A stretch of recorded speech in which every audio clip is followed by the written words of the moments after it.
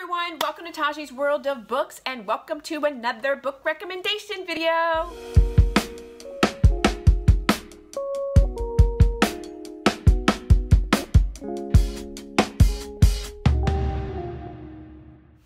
Hey you guys, welcome back. So I was trying to think up something that I could provide you with, and I thought, why don't we do, since we're still in quarantine but getting out of quarantine, why don't we do a binge-worthy book recommendation video? So like those books that once you pick up book one, you're just gonna be like, whew, right on through them. So I thought that would be kind of fun. So I'm gonna go through them pretty quickly. I'm gonna stick them over here so that you can see. Every book that I'm gonna mention in this video is a series of books. In some of them, I'll try to tell you how many books there are and if they're spin-offs, and some of them I won't. Go and research them. Maybe I'll put it in the description bar below, but I'm just going to, for the sake of time, I'm not going to go through a great detail of like every book. I'm just going to tell you the tropes. I'm going to tell you basically what they're about. I'm going to give you a little teaser and a little taste, but I'm going to tell you that every book on in this recommendation video is at least a 4 out of 5 star, if not a 5 out of 5 star. I'm going to say that because they're all really good. That's why you binge them. Okay, you get them like candy. Okay, so number one, in no particular order, I'm going to say is the Off-Campus series by Elle Kennedy. I think like after I finish this, and I have another book review I can put over here to links if you guys are interested in checking it out, that after I finished that series, I was like, I didn't know I liked hockey players like that. I was like, ooh, I am so excited about these hockey players. So what I love about this is that the series is an ongoing plot line. I love most of these have ongoing plot lines with each individual book is a standalone for each individual couple that ends in an HEA. And when I say it has ongoing plot lines, I mean these are a group of friends that are all together. They're on the same team. You see them throughout the books. They come up because they interact and they talk and they're friends and they're teammates, and so you get to see not only what happened with them in their individual books, but also you see them in other people's books and how things are progressing as well. So in the Off-Campus series, it's a sports hockey romance. I'm gonna say it probably would fall under a rom-com. It's college, it's new adult, so there are a number of different tropes in each of the books. You're gonna get my brother's best friend, you're gonna get second chance romance, you're gonna get drug abuse and using drugs to cope. You're gonna have books where somebody has a past trauma and they're trying to work through that trauma, and how does that impact relationships, and how does that impact the HEA happening, and can the HEA happen as a result? You're also going to see broken heroes. You're going to see fuckboys and like man whores and like trying to revamp reputations, and it's fun and it's fast paced and it's easy reading and written well, and you just gobble it up like nobody's business. Second series is a very similar series. If you like sports romances, I'm going to say Helena Hunting's Pucked series. I absolutely loved it. It's a rom-com for sure. Again, same sort of, I feel like if you like Off-Campus, you're going to like Puck because they're very, very similar. Again, you see each of the characters together in the book. Each book ends with that character, but you see them in other books, so you see how they develop. They all are very close. Some of the latter books are heavier because you do have severe, severe broken heroes that are trying to recover from familial dynamics. Again, Off-Campus and Pucked, exchangeable. Okay, let me go into the next one. The Beautiful Bastard series by Christina Lauren. Again, it's a rom-com. I'm just going to tell you a little bit. It follows Chloe, and she's a hardworking NBA student that basically comes into a situation where she has a very demanding, attractive boss, Bennett. So instantly, this is an enemies to lovers. This is a workplace romance. It's like there's chemistry, but there's banter, and they're just angry, and you know they're gonna work through all of the difficulties because they're drawn to each other. So it's gonna be very angsty. But again, it's workplace romance. They're easy, easy, easy to get through. You're gonna gobble them up because they just are easy to read. Okay, so then the next book in the series is Nalini Singh's the Psych Changeling series. This is a little bit more complicated in that each book for sure follows couples, HEA, but there is an ongoing plot that's developing over time. It's a shifter series, it's a fated mate. It is a story in a futuristic society where you've got these Psy that are very automaton, right? And they don't have emotion and they don't display their emotion. And then you got changelings that are shifters and part animal, depending on which shifter they are. And so these two are coming together because they're evolving and changing. The Psy are changing.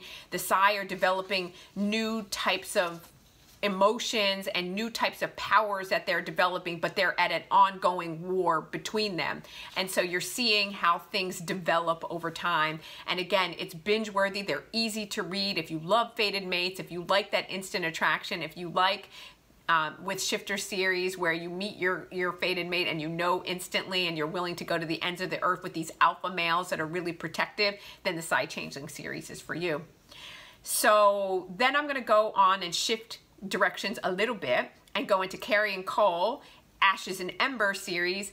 I absolutely love these books. These are rock star romances, and it is one band, and it's all the different bandmates in the series, and each book has a HEA. Again, you get to see all the characters throughout. It's a group of friends. There are different tropes: broken hero, second chances, bad boy, reform. It gives you everything, and I absolutely loved, and you're gonna have your favorite characters, you know, whether it be Talon or whether it be Storm, you know, or it gives you so much. You've got forced proximity in the first book because they kind of get stranded as a result of, you know, a snowstorm. So they're so easy to read. There's a couple spin-off series that are in the same world. Carian is still writing books that are in the same world. Again, they are so easy to read and so binge-worthy and so good. It gives you everything and then some. So then I'm going to go into dark romance. I'm going to talk about Pepper Winters, the Dollar series. You guys have heard me talk about these books a number of times because I absolutely love them. They are dark romances. That first book is a bitch to read. There's trigger warnings. Check it out. It is very, very difficult. There is trafficking in these books. There is torture. There's abuse. But as the books progress and Pimlico's story develops with Elder Priest, it is a beautiful, beautiful story.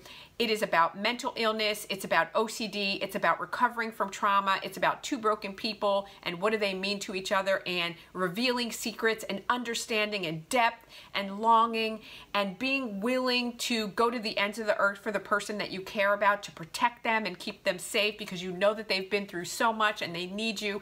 It's a beautiful story. I absolutely love it. I cannot recommend it enough. You're going to thank me for that.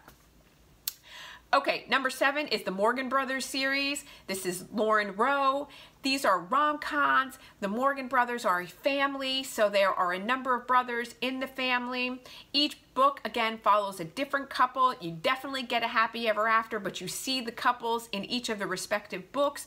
Again, you have different tropes. You have a broken hero. You have a second chance. You have bad boys. You have a rock star romance. You have a bodyguard romance.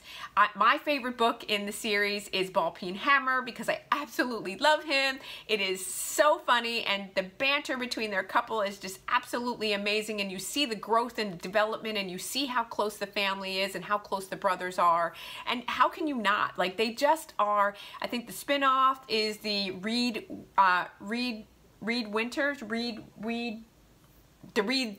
Simmons, I can't remember his last name, Reed's trilogy. So those are his story. And so I think that she also, Lauren Rowe, has published recently a couple of other books, 2 other books that are spin-offs from the Reed story, whatever. So you can go and check those out as well.